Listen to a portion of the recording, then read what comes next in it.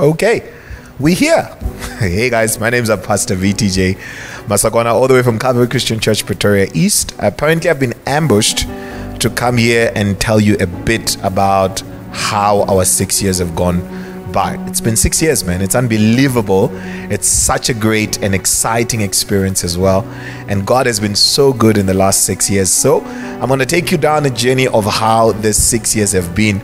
And it's been quite an interesting one. A blessed one indeed. Welcome. If you're sitting on your couch, grab a cup of coffee, grab something to drink, and let's take this journey together this evening, this afternoon, this morning, whatever time it is in your world. Get into us and welcome to the docu-series 6.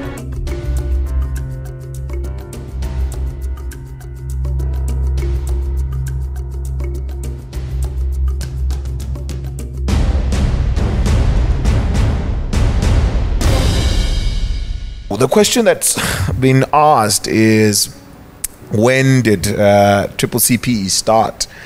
So, 2018 was quite an interesting year. And it was on the 3rd of March 2018. And maybe let me not even, go down that path yet. But on the 2nd of March 2018, I remember, you'll see a shot of that shortly, of myself sitting in a room, and there was nobody in that room. And I just thought to myself, tomorrow I'm hoping that people are going to come. The 2nd of March was that day. And sitting there, I just sat in a position of faith, trusting and believing that somehow, one way or the other, somebody's going to come and celebrate with us the launch of this vision that God had laid in our hearts. I spoke to my wife about it, spoke to my family about it, and I said, this is what God is calling us to do. And he literally said to me that, do it in the East, and that's what I've called you to do. So the 3rd of March came on a Saturday morning, and there were flyers, pamphlets, social media, and all of that stuff. All preps have been done, and the 3rd of March was officially the first service. And I remember my dad was there. He had a bit of a strong chat with me, and he said, man, now you're jumping into the pool and you have to start swimming. And you're not going to be swimming on your own. You're going to be swimming with God right in there. And the 3rd of March was the official launch date. And the first Sunday of Calvary Christian Church in Pretoria East, the 4th of March, on that Sunday morning, I remember waking up very early in the morning just to pray and and just to seek the face of God and understand, man, is this it? And I remember, the previous the previous day on the Saturday when we were launching the church, my dad said to me, church starts tomorrow and I'm not going to be preaching. You are going to be preaching. This is you. And when I'm done here, I'm leaving. I'm going back to Limpopo and I'm going to do what I need to do. And on Sunday morning, I asked my wife, I said, are we really doing this? We come into church for the first time. And we came, man. And thank God I could play keyboard. And thank God my wife could sing. And this is how Triple CPE started. And it's been a journey. And I mean, it's been a great one. And on that day, I played keyboards. After playing keyboards, or keyboard rather, I then came and stood up and started preaching.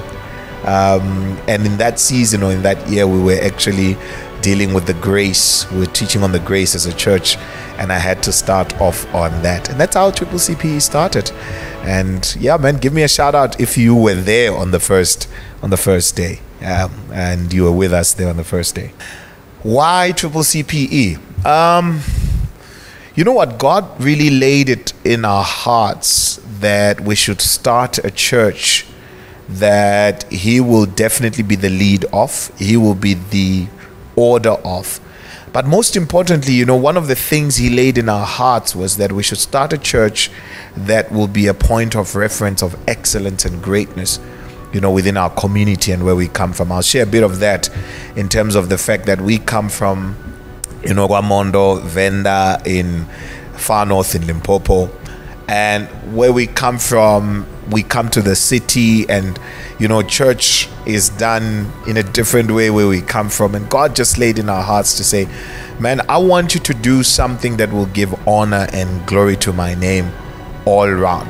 One of the things that was so daunting in that was also realizing how young we were at the time. Both me and my wife, we were 30 years old.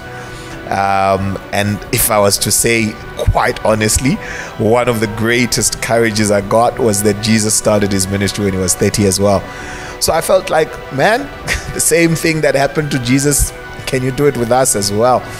And lastly, why Triple CPE, our aim and our heart's desire has always been to impact a multi-generation of people, from the young to the old, to the oldest in the room. We are so focused on building a church that every single person can be part of. It doesn't matter their ethnicity, it doesn't matter where they come from, it doesn't matter their color. We want to be able to have that kind of a church where everybody can feel at home. Just like our logo says, our statement says, a church you can call home. And that's literally why Triple CPE. And and the name Triple CPE, most of the people thought we are in Port Elizabeth. But it was just to shorten up the Pretoria East conversation as well. So yeah, that's what we are, and that's who we are. How has the journey been? Man, I don't know where to start. I mean, I've told you about where we started, and when we started, I remember before Triple CPE started as a church on the 3rd of March, we were sitting in a room with about 8 other people that form our task team in the church as well, currently to this date. And it was just 9 of us, including myself. And I said, this is the vision that God has laid in my heart. And this is it. And I remember we would meet up for prayer every single day, leading towards the launch or leading towards the first day of the church. And we collected an offering, guys. This was interesting. We collected an offering for the start of the church, and we said to everybody, pray about it, see what the Lord leads you to lay into this vision. And when we collected that offering, I think it was about 4,200 rand. Our rent at the time was going to be about 32,000 rand. And I had a chat with my wife, and I said, man, if this is going to require us to take money from our own pockets, we're going to do that. And on the first Sunday, we had so many visitors. We were about 222. The next Sunday is when Real Church started, because we were about 40, from 222 to 40. The journey has been quite a daunting one. And I can say first and foremost how the journey has been. It has been quite a faith journey. A faith journey. Let me talk about the first 6 months of the church. We are there. We're enjoying church. We don't have sound. We keep on hiring sound every Sunday. We're gathering there, And one of the first things that was so critical, so daunting, was when God laid in our hearts that I want you to launch Vision 2021. And I said, God, what's that? He said, Vision 2021 is you guys are going to have your own building or your own piece of land in 2021. And I said, Lord, but there's only about 70 of us. How is that going to work? And you know what? Strictly as well, when you start building projects, you lose people and people don't want to be part of it. And it was such a daunting task. And I remember God led me into a place of preaching a series, the Vision series, for about 11 weeks or so. And he says, on the 11th week, I want you to launch this thing and tell people that. So the journey has been quite a very, very, very faithful journey. We've had to move buildings. We went through COVID. In COVID, it was trying, it was testing. We had to find ourselves only meeting online. We couldn't go to church for about 7 months. Apart from the journey just being a faith journey, it's been also miraculous in its form. We've seen, our Vision 2021 target met a year earlier than what was anticipated. Now we are in the process of trying to build the church, build the actual building as we sit where we are at right now.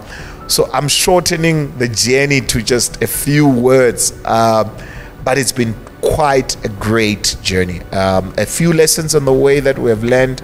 Some of the things is just to realize that one of the greatest things we have to remember is that people belong to God, and you have to treat them and preach and teach and pastor them like they belong to God. And that's been, a short part of the journey. And I know, as we trying to really compress this into just this short documentary, we can't say everything. but it's been quite a great and an awesome journey, trying, testing, and such an awesome one that we've had even in this particular point in time. Hi everyone, my name is Taruganya Mrauzi. I joined Calvary in 2019. My experience has been great so far. It's a great church, great community, loving people, and amazing sermons. Joining Calvary Christian Church has been the best experience for my life. The most important thing that I enjoy in this church is the worship. I love worship, and the word. My experience in Calvary has been like an excellent year. I've been here since 2018, I think March the 10th. And throughout Calvary has really inspired me to be a better person and a better Christian. Hi everyone, my name is Mr. Nangome. I even got married. Yeah. What did it take to take this step?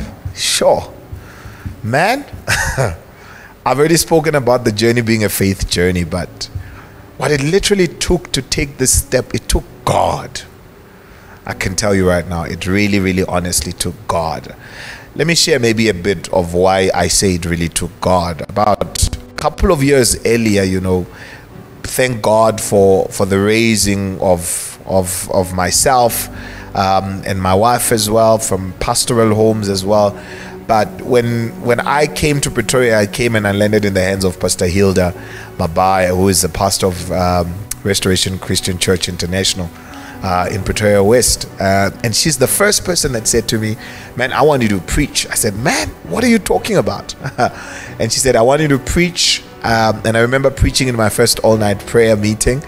And that's when this gift and what God has laid in my heart started to blossom there. And why I say it took God for us to start Triple CPE is because at that time when it happened, it came to a point where, I had so many people around me saying, "Man, when are you starting a church? When are you doing this? When are you doing that?" I said, God has said nothing until God visited me and he said, "Man, it's now time." And it literally took God in that instance. And God said, "Let's do it." And I can tell you right now, there are specific instructions he gave us in terms of how to do church. Till today, we are still following through with those instructions as well. And when he said, "Let's start," we started. We started. But I want to say ultimately as well, or additionally as well, is it also took courage. It was such a daunting task. It's not easy to plant. It's not easy to start, but it was such a daunting task. I did not know how it was going to work in terms of where we're going to get the people to come through or how. I did not know all of that. I just trusted God, and we just said, let's get into the water and we're going to start swimming. And that's what it really took. And part of it, which is a very personal story, is I never wanted to become a pastor, to be quite honest. I think I've seen enough in my life. And I always joke around with people and I say my greatest desire was to become a pilot and fly away from the church. And that was actually literally the plan, guys. It was literally the plan. But it took so much courage to come down and say, "Lord, this is what's going to happen and this is what we're going to do." We did not know where the money is going to come from in terms of sustaining the church. We did not know how things are going to go in terms of keeping everything together. But we're here now, and 6 years on, God has been good. He's really been good. Some challenges and how to overcome them. Man, challenges have been a lot. To be quite honest, challenges have been a lot. You find yourself in a position at times. I remember one of our biggest challenges is when in our first venue we were served with an eviction notice that we need to leave the venue. And if you have been a church planter, especially in the city as well, every time you approach a building and you want to rent and you literally tell them, "I want to do church," half the time, if not 90% of the time, the doors are shut on you. And it was such a panicking moment. This has happened twice to us, by the way, where we've had to move buildings. And every single one of them, you realize the words of John Maxwell, who says, "It all rises and falls on leadership." And I saw that, man. I'd have sleepless nights trying to think where we're going to go to church, and I'd come to church on a Sunday morning, and it's probably our second last or our third last Sunday, in the building, and people are wondering, when are we moving? Where are we moving to? And I don't even have an answer, so that has been quite a big challenge. How to overcome it, honestly, I will tell you no lies and just tell you trusting God literally and really, really working the ground. In terms of finding the places that would suit, the church, in terms of finding the venues that would suit the church and doing the work on the ground. I remember I would leave the office and spend half of the day going from one viewing to the next, trying to find what would work. And then I'd call on our leadership once I found something that would work, and I say, guys, look at this. Will this work? And there was one instance, guys, where when we went to see this place, every one of our leaders was negative about it. They're just like, it's not going to work. It's not going to work. It's not. And I remember I was so disappointed and discouraged, where I even said, man, guys, if you are saying this is not going to work, please find something else that's going to work. You can't tell me it's not going to work and you don't have solutions, But God has been good. I think the second challenge as well has also been to really build stability within the church. That's been quite an interesting challenge, to find stability within the church. How do we remain stable within and without season, in every season? And that's been quite a challenging thing. Prayerfully so, this is how to overcome it, and really spend time hearing from God on what needs to be done, when it needs to be done, how it needs to be done. Before we even started with the church, the Lord taught me something strongly, and He said to me, look, the vision that I've given you needs to be done within a certain season, because that's when everything you need is available. If you miss the season, you will miss what I've called you to do. And that's really honestly been one of those things that's so interesting and so intriguing as well. The last and third challenge that I want to raise up is when you need to take the next step to the next level, man. Especially, and I spoke about the building project earlier, especially when we had to launch it. It was a challenge, to speak a faith word when you can see that circumstances might not even allow. Now we are in the building phase, and we had to relaunch the building phase again after COVID. It was tricky, will people sit back and think that you're being insensitive? Will they feel like you don't think about them? All of that stuff was just tricky, but God just gives you this heart and this courage to be able to stand. And let me take the moment to really thank also everybody that's been part of the journey. People that joined us in between, people that have, they were there to start with us, and they've made this 6 years possible. It would never have been, what it is without you allowing yourself to be used by God to be part of this. And that's been really, really such an awesome and a great blessing. It's not been us only, it's been so many people that have really, really made this work and made this church what it is today. And we look forward to greater heights as well. So yeah, those are the few challenges I can literally honestly share with you guys in the limited time that I've been given this today, just to share with you guys. What is your highest highlight in 6 years? Sure, there have been many. Hey, to be quite honest, there have been so many. I think our biggest highlight, honestly speaking, is to find ourselves in a position where in the 6 years we have managed to buy a piece of land for the building of His temple, for the building of God's church. I remember when I was talking to certain people about this, and they said to me, before we even launched it and before we even started with Vision 2023 and 2021 as well, they said to me, man, the thing that you are saying never happens in 6 years. You can't, in 3 years rather, not even 6 years. You can't make it happen. Churches don't work like that.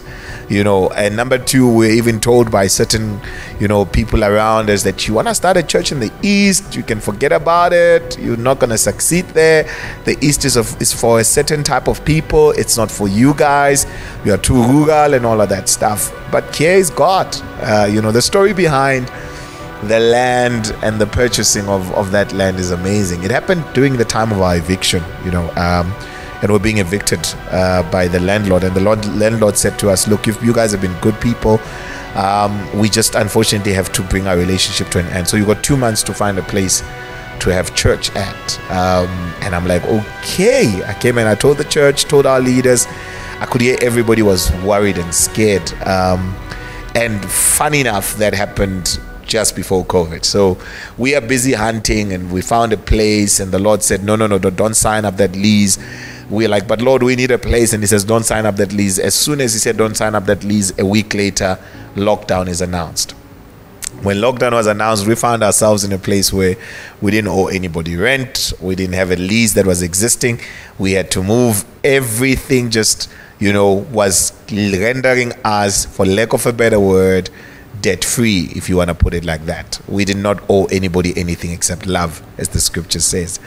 And that 7 months allowed us to save, enough money to be able to go and purchase the land cash, without actually having to worry about anything else. So I think that's really, really honestly been the biggest highlight in the 6 years. And just doing church with my family as well has been such a great blessing. My wife, as she is Reverend MC, is such a blessing. My kids as well, my siblings as well that are around me, the church at large, our leadership, team leaders. Oh, man, we've had such a bunch of people, or we have such a bunch of people in this church that just honestly love God and love serving Him. And this is what makes, church work for us as well. Just thought I want to sneak that one in as well, so that I can just give them a shout out as well. And I love every single one of them as well, So yeah, and that's probably why I remember most of the names of everybody in the church. Hi, my name is Fulu, and I'm very grateful to be part of this church. In the past 5 years, I've grown a lot spiritually, emotionally, and the sisterhood in this church is such a vibe. Like, I've met a lot of good people that I love, that have supported me, and I'm also learning to also be there for my other sisters. My prayer life has moved from down there to up there. The church has really played a huge role in impacting and strengthening my prayer life. We have prayer every single Monday, and we also have prayer and fasting from Wednesdays until Saturdays. So that has really strengthened me, endurance-wise, and also building a relationship with God, and I'm grateful for it. Thank you. Hello, my name is Tuso, and one thing that I love about this church is how it pays attention to mindfulness and mental health.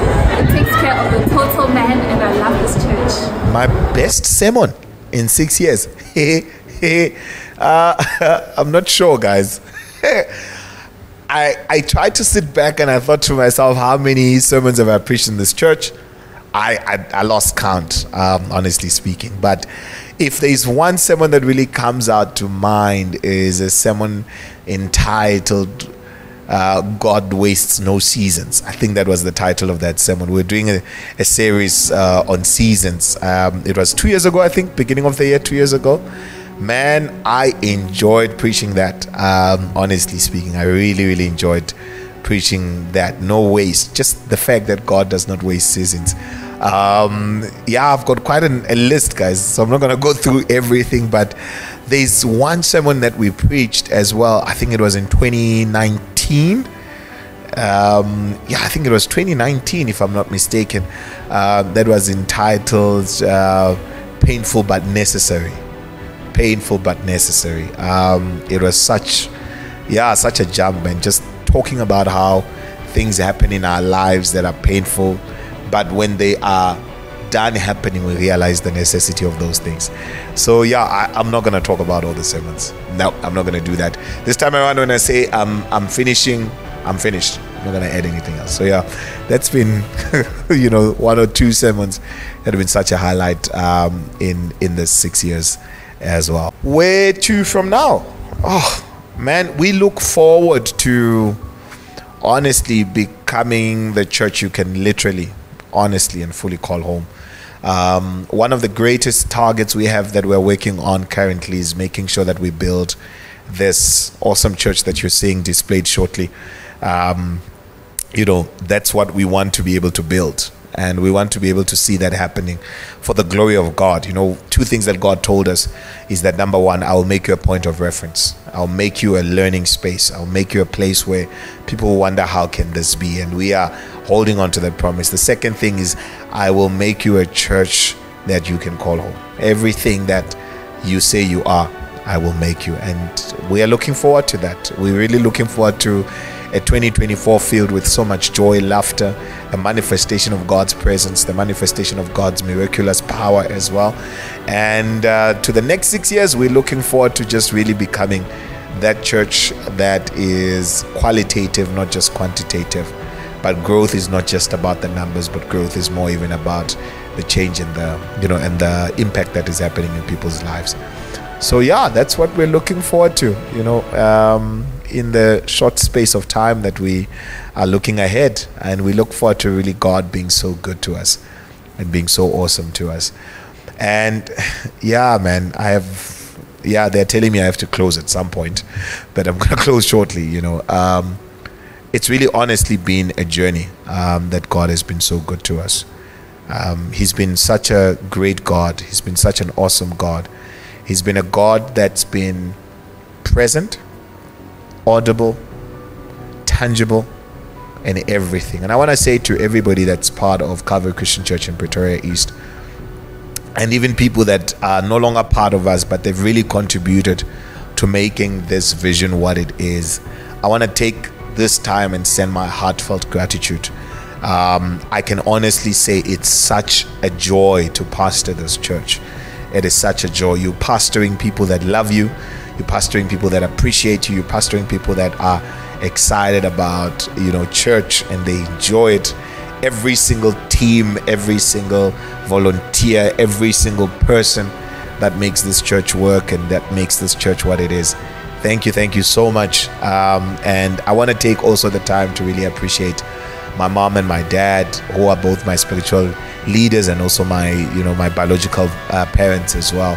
Thank you so much for really raising us up to be what we are today, and for supporting us, in the way that you have supported us, all the way from Calvary Christian Church International, which is our headquarters in Ramondo, in Venda. Thank you so much for the love that you have shown and the greatness that you have really instilled in us, watering us, all the fathers, all the leaders, every single person that has really made this happen. Thank you so much. And the love that we have for you is unmatched.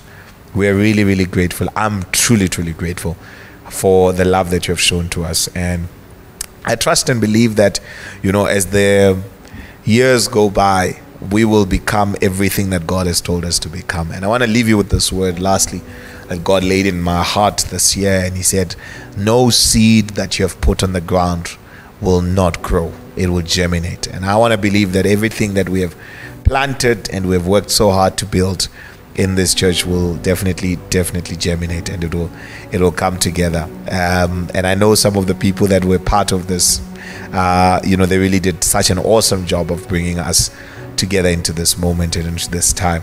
And we look forward to the next 6 years as well. And as they famously say, when I'm preaching, I'm about to finish. And yeah, I've just finished, guys.